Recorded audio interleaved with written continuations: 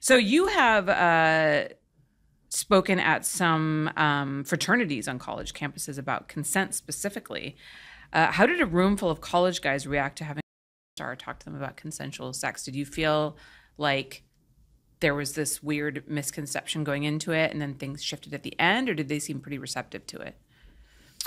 So talking to younger men about consent is definitely like rolling the dice. Like sometimes the fraternities are just like really chill and the guys are really receptive, especially like a smaller group of guys.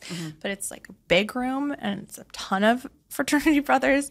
They like almost become like a wolf pack or like hyenas, and they get like really like excited and crazy, and it's honestly intense. You're like, oh my gosh, this is a lot of people packed in here, and they are like, I don't know, they feed off each other's energy. Yeah. And sometimes if, you know, one speaks out and says something stupid, then the other ones will. But overall, most of the times I got to go to these fraternities, they were really respectful and inquisitive and wanted to talk and have conversations and ask questions. And it was just like fascinating to me because